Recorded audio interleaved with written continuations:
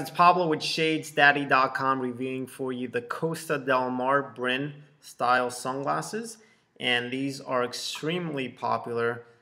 We've got a great number of orders for these. They're insanely light, and if you're into fishing or outdoor sports, these are sunglasses you really want to check out and really consider.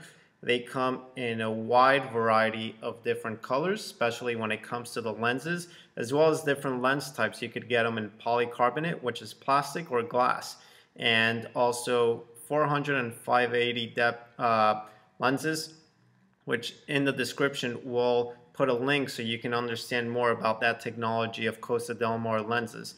To give you guys the specs of these sunglasses, I'll put them on.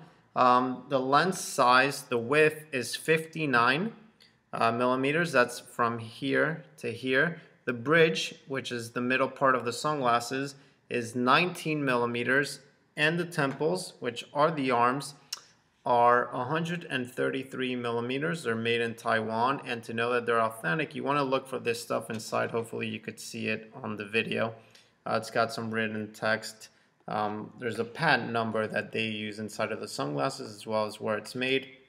And these are blue-green mirror lenses, which are pretty cool.